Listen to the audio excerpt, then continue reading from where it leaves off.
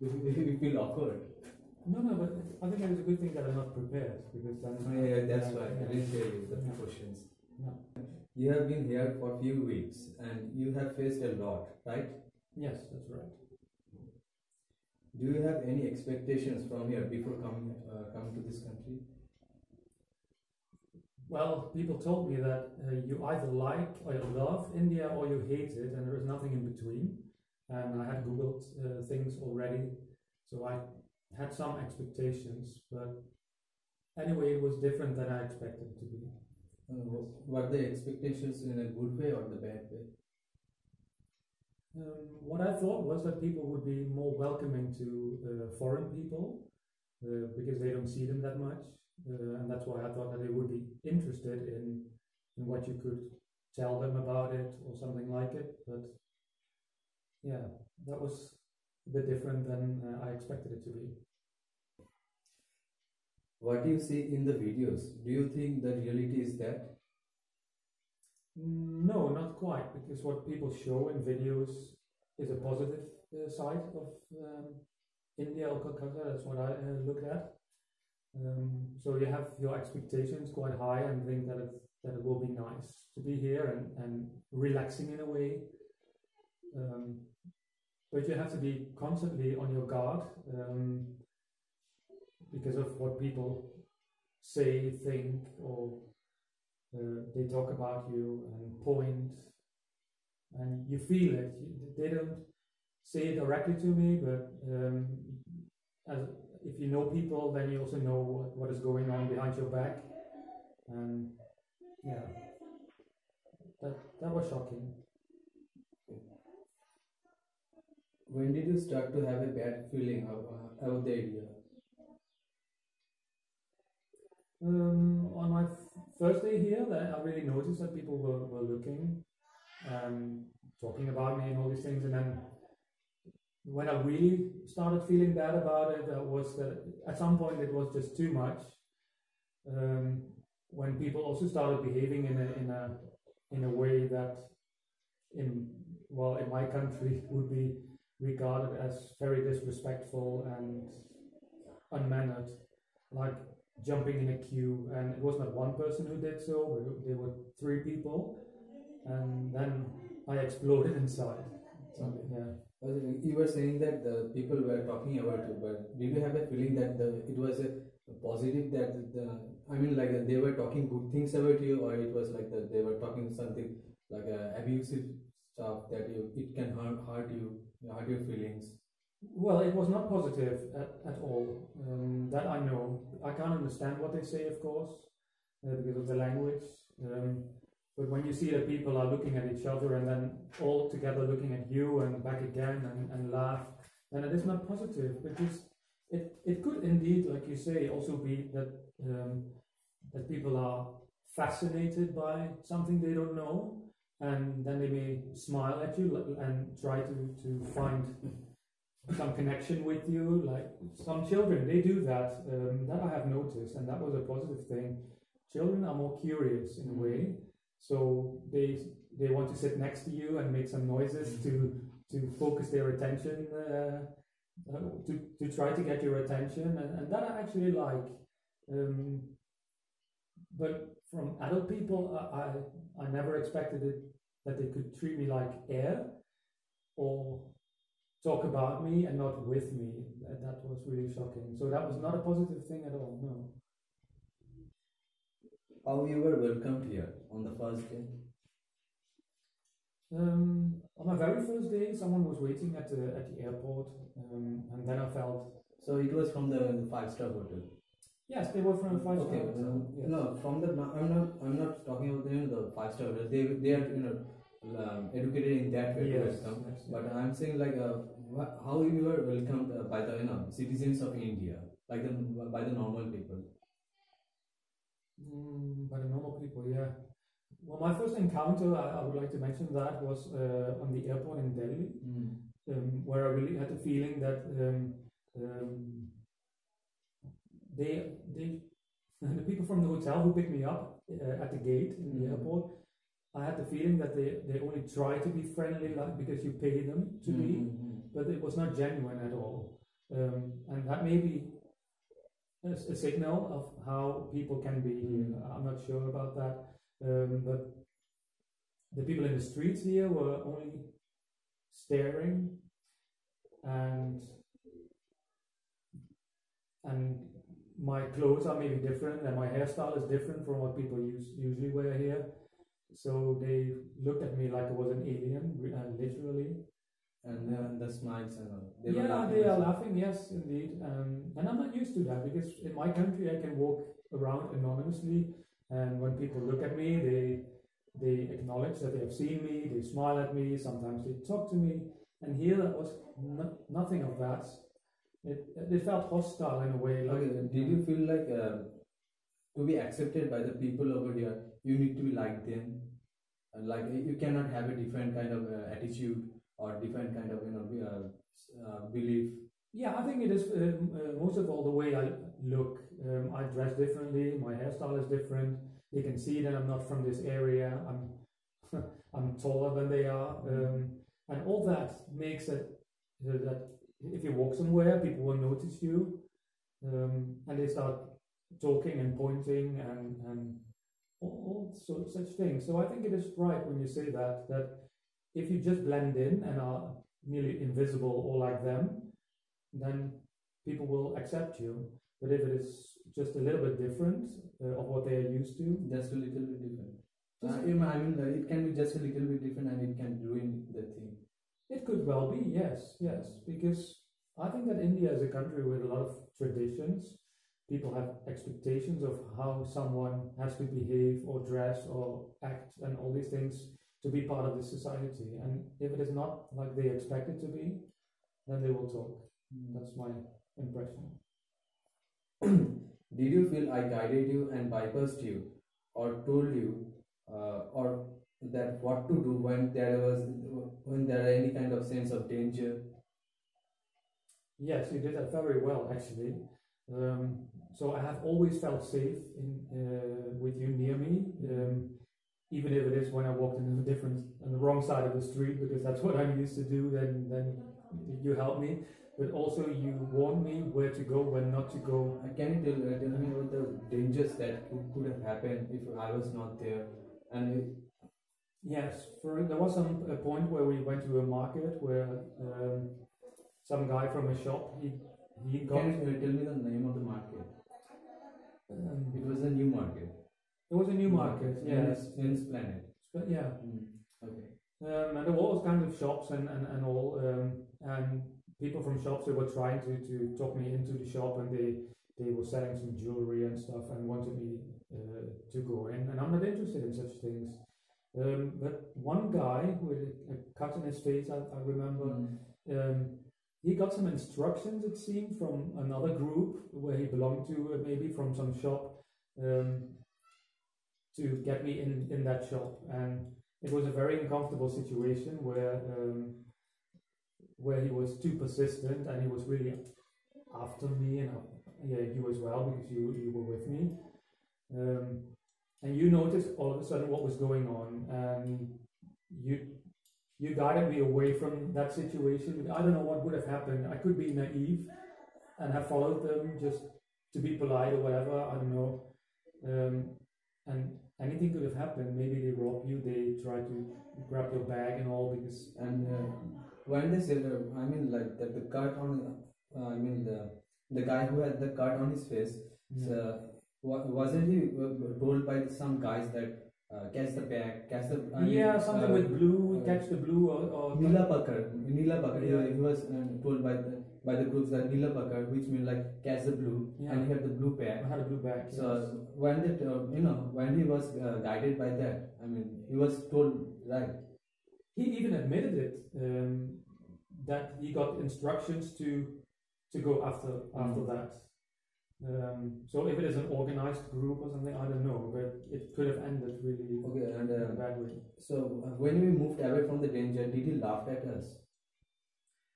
He met someone from that group, I think. So maybe they both took a different path and met somewhere again, and then they laughed indeed. Yes. Yeah. I made you prepare before every situation so that you don't get in trouble. Do you think that if I haven't done that, then things could have been different? Just yes or no? Yes, sir. Yes. One day you did something on your own without me and without even telling me. Can you tell me what happened? Yes. Some morning I wanted to go to an ATM near the hotel, and it was the State Bank of India. It was an ATM from them, and there was a queue in front of it, quite a long one actually. So I queued up, and at some point some big chubby Indian guy, he came and he all of a sudden he went in front of me, so he jumped the queue. And I decided, well, let's not say something because I don't know how he will react. And he looked like a strong person who you shouldn't mess with. That's what I thought. And I thought if it was only one person, let it be. But then two other people came and they did exactly the same thing. And then I thought, what is going on here if people in this country can't even behave in a civilized way? Because everywhere in the world, everyone would know in the world that if you're in a queue, then you wait for your turn and you're not jumping the queue like that. So when that just happened as if it was the most normal thing and I was treated like air, then something happened inside of me. So I really said those words like, I'm going right now if you people in this country can't even behave in a proper way like everyone else in the world would do. And then I walked my way and he looked he looked at me like a sheep would do, chewing grass. Like it was the most normal thing. Like, what are you talking about? So I went to another bank. There it all went fine. I went on my way back to the hotel. A Punjabi guy was talking to some guy, and that guy was staring in a way at me when I passed by. He was really turning around just to stare at me. And then I decided, you know what, I'm so fed up with this that I turned around myself towards him, and then I smiled in a way like I wanted to say, I know what's going on, I have seen you, I've spotted what you are doing. And then he walked after me saying some things which I could not understand. And thank goodness I was near the hotel so I could go through the gate, because I don't know what could have happened. I don't know. Anything could have happened. Yes, yes. Do you remember the incident of the British guy who got stuck in Delhi? Yeah. Can you tell me about the incident? Yeah, it was I think it was in October that happened. It was during the Durga Puja. The festival. Yeah, the festival indeed. We were walking there on the festival, and two local people, I think they spotted us. We were wearing a t-shirt saying Amsterdam, and I was walking next to you, so they thought that we were from abroad, both of us. And they approached us and they explained that someone they knew was stuck in the airport in Delhi, and someone had... And he was from UK. He was from the UK, and they had taken all his money.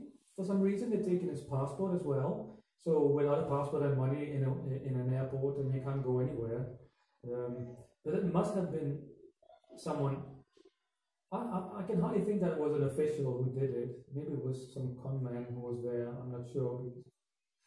You should never give your money to some person. And the thing is that, the couples, I mean the guys who approached us and asked for help. So I told him, I told them that you should contact the Indian embassy. So what did they reply? Do you remember that? No, I don't. But I don't think you should contact the Indian embassy, because the Indian embassy only does something for Indian people, and the embassy of Britain, they should take care of you. Okay. So if you need a new passport or such things or support, then you can only go contact the embassy of your own country, not the Indian. They will not do anything. I told them that we should contact the embassy. And the female told me that okay, we did, and the embassy is not doing nothing. That's maybe why. Because maybe the Indian embassy obviously will not do something for a British person at all. No. Okay. Do you think some sort of brainwashing goes into the society by the powerful people by this country, so that the citizens stay suppressed? Yeah, I think that's going on. Because what I can I say? Sorry, we will do it again. You mean can I tell it from the cinema and then you will? Okay. Yeah. Or, Yes. Okay. I can just start again and then you. No, you just say. I mean, don't. It's not. Just have the voice more. I mean the volume more. Okay. What really shocked me was that when I was in the cinema, all of a sudden it said that we had to stand up to the national anthem of India. And actually I felt bad about it. First of all, I'm not an Indian citizen, of course, but I'm not used to this patriotic behavior of people. What I don't understand is why should the film industry or whoever is involved force people to stand up in a cinema to a national anthem. You're only going there to see a movie, and there is nothing political going on in that building. So I personally think that they should separate politics and daily life. Entertainment. Yeah, that has nothing to do with each other. So if they incorporate such stuff in it, like standing up for a national anthem, then they are mixing things up. And what are the things that you see on the daily life? Like, are there any sort of brainwashing things goes on into the daily life of on the Indian citizens? But the people don't realize those sort of things. Do you see? Well, what I see on cars a lot here is that India is great and how fantastic it all is. And I think India could have a lot of potential. There are a lot of possibilities in this country if people really wanted it. But saying that everything is perfect here, that's just not the way it is. There is a lot of room for improvement, and by just repeating that everything is great here and that also Calcutta is the city of joy. Do you think it has joy in the city? No. Some people may think so. Okay. Yeah, it's fine. The no is okay. And let's just go back to what we were saying. That you see the writings on the cars and all. Yeah. So just go on. Yeah, the writing on the cars. Well, you see a lot that India is great, and they also promote how green Calcutta should be. But there is no dustbin to be found at all. So you can put as many signs up as you want, like giving people the impression that they're working on a clean city. But if you don't provide dustbins, then people will throw themselves in the streets like they used to because they don't have any choice. So a sign is not enough. You can really put as many signs up as you want. Do you feel like that? People said we will do this, we will do that, but they don't provide the solution first.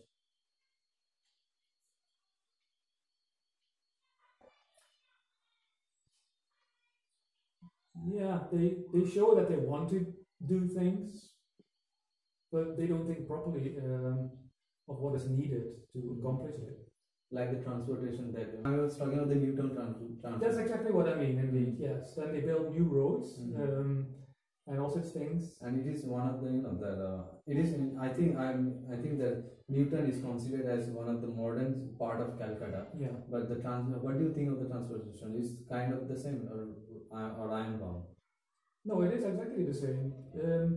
If you plan new roads and new infrastructure in a new part of the city, then you should know what the users of those roads are and who they are and how they use the road. So you can make a 3-lane new road, but they will be used by pedestrians, by cyclists, by rickshaws and everything. And there is no room for all that. So if you don't provide bike lanes and things in a new part of the city, then I think you have not understood what is needed to organize the transportation, because the queues will still happen, because everyone is blocking the roads, because they try to be 4 cars in a 3-way lane, and with all the bicycles and all, and yeah, it could have been planned differently, so it would actually work. So yeah, you're talking of the roads of the Calcutta. I mean the old roads of the Calcutta that you see and you transfer. Yeah. So it's Yeah. not about the new town, right? Well, it is exactly the same, because the people who use the roads are the same people. So if you create a new road in a new part of the Actually, city, Newton has the lanes. they do. I have not seen it. Newton has the lanes. Why don't you use it? Is it that? Newton has lanes, but I see the main problem is there the traffic. I mean, like the public transportation. The public transportation. Oh, that's absolutely horrible. Yeah. The public transportation is extremely bad. Yeah. So there is no metro ready, and it will The probably war take. is still going on. Yes, it's still going on, and you see these tenders in the And newspaper. then you have to from here to just for 1 kilometer you need to book a car, Yeah. or you need to have a car. Yeah. There are no options, and there's those there are only one option, which is the bus, and it becomes extremely crowded. Yes. And you have to wait Tarzan, right? Indeed. Do you think there are lots of things which they try to show that they are doing, but in reality they are not? Just yes or no. Yes. They are trying that. Yes. Can you give just one example that you have noticed? Well, foremost, that's really the feeling I have, because you see these political signs and all. So they want to show what they are all doing, but in reality you hardly see it. That development or changing Yes, for example. Yeah. the employment. Also, and the maintenance of existing things. The poverty. Yeah. Do you think majority of people are still under slavery, which they don't realize, and which is called contemporary slavery? I would definitely call it contemporary slavery, what is going on here, if I see it from my perspective. Yeah. From a Western I forgot to mention one word, like I mean the majority of the people, like they're doing the normal jobs, like the corporate works, every kind of works, the official works. So do you think those sort of works are in a contemporary slavery that the big companies are doing? Actually they're showing that this is a job, but actually this is a slavery. Yeah, when you hear that people are sleeping in offices to get their work done, and they don't get their overtime paid, so they can have a job which on paper says 40 hours a week, but in reality they will work a lot more, and they don't get that paid. Then I would consider that to be contemporary slavery. Yes. So you think like the slavery is still available in India, right? I mean, in a modern way. In a modern way, yes, indeed. So that it doesn't look like a slavery, but actually in reality is. In a way, it is. Yes. Yes. What they advertise about the country in the like Incredible India or some sort of Indian advertisement, are they true? I mean, do they show the real actual India, what goes inside the country? No, not what they promote as what the tourist boards do, because then they only show the nice things, of course, and the attractions you could visit. And what shocked me when I was arriving, then you also always have to fill out a form in the airplane from the government. So you have to fill out where you will be staying, how many countries you have visited in the last 6 days, your phone number, and all these things. On that form, it even says Incredible India. And that may not even be the purpose of your visit at all. You never know what the purpose of your visit can be. But even they write Incredible India. And there are so many things that people show, and I've also seen it on YouTube, for example, these nice official videos where they show the Taj Mahal and all these big things from a past. Like the eye-catching things. Yeah, eye-catching things, and it's the same in this city. When I book my flight and type my destination, then I can see the Victoria Memorial Hall. That's the face of Calcutta, and that's actually from a colonial past.